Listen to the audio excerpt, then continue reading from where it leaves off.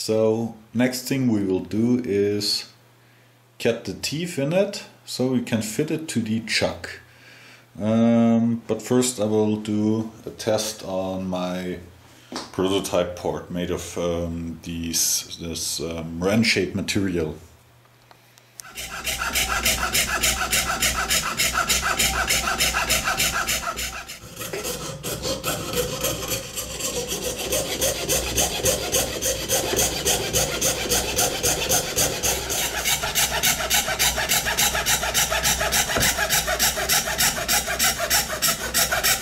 There we are. This is the template we will use to machine the teeth in the jaw blanks. I just jigsawed it out of 3mm phenolic.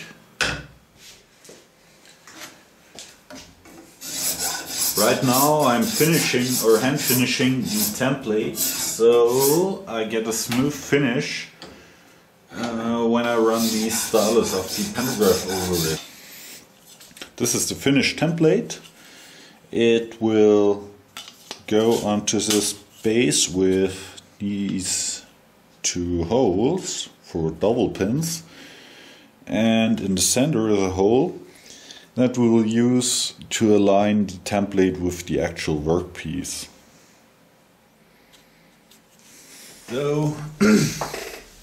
So we're over at the pantograph machine and I have my test piece or my prototype jaw already clamped up, and attempting cutting the teeth as our first one was not good.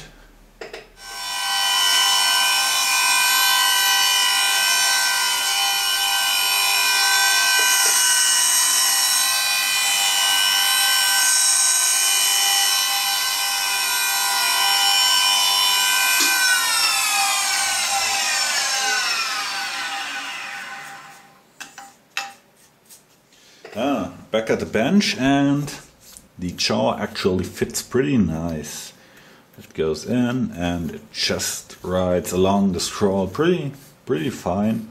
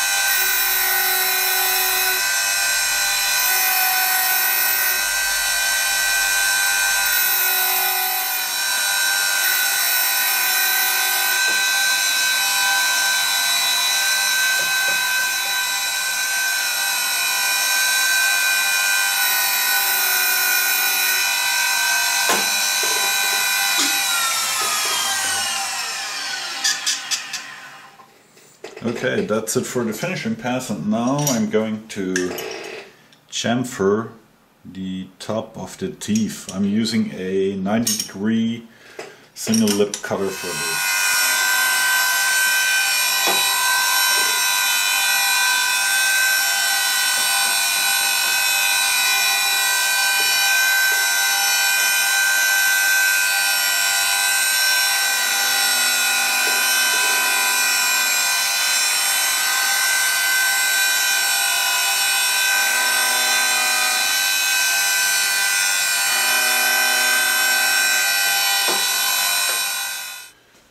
So, now we have all of the 3 jaws on the teeth side finished, and if we take a closer look, we can see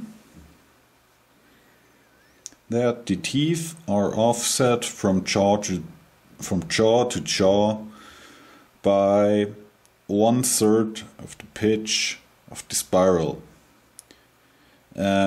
The pitch of the spiral is also the distance between the teeth. So this distance is 5 mm, and the offset between each jaw is 1.67 mm, as stated before. So let's try these out in the chuck. Number 1, find the start of the scroll, insert it.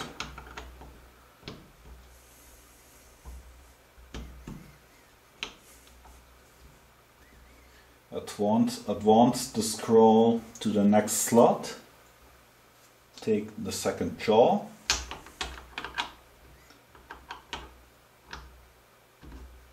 Put it in. And the last one.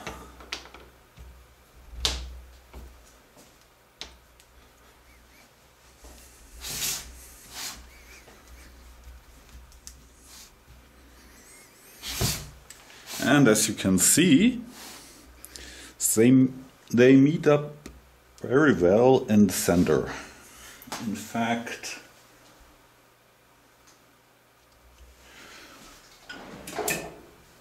just out of curiosity, I'll take a feeler gauge with a piece with a 500th shim. There is no gap. There is no gap. There is one.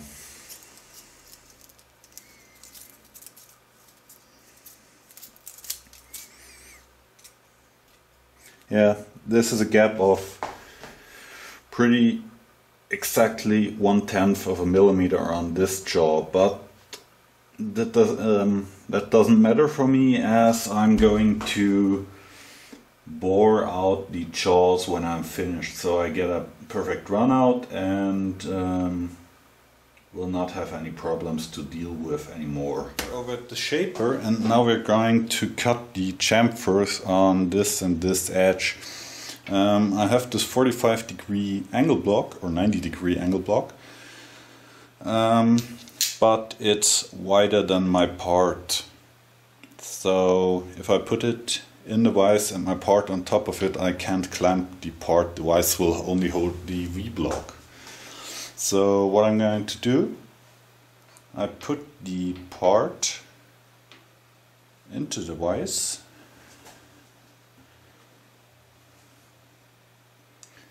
and I'm going to tighten it almost. Then I move my table away a bit so I have space to work, and now I'm going to put my V-block over it so it rests on the jaws of the vise. Now I'm going to, can you see this? Now I'm going to push my part up against the jaw, the V-block from below, and clamp it in place.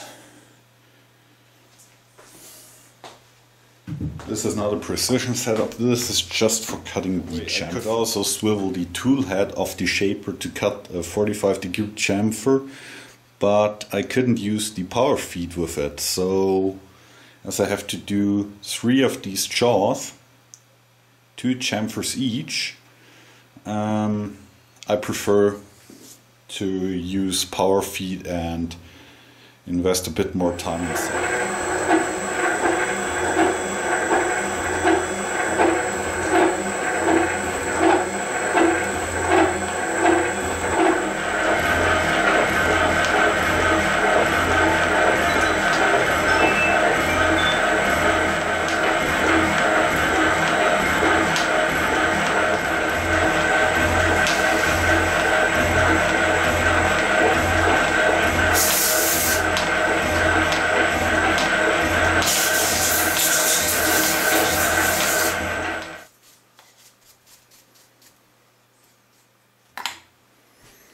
Okay, this was the last cut on the third of the jaws.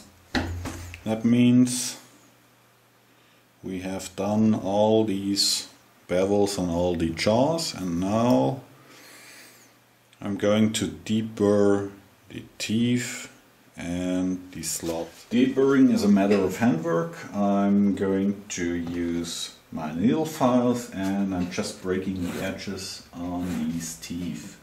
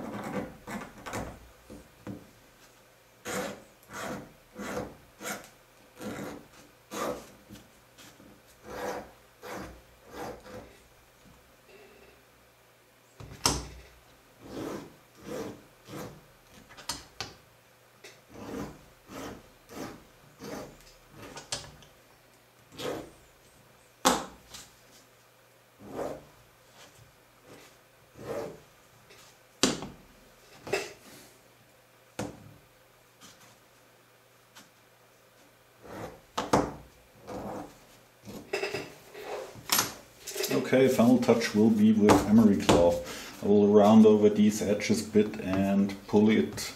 Okay. Now we have our 3 jaws almost finished.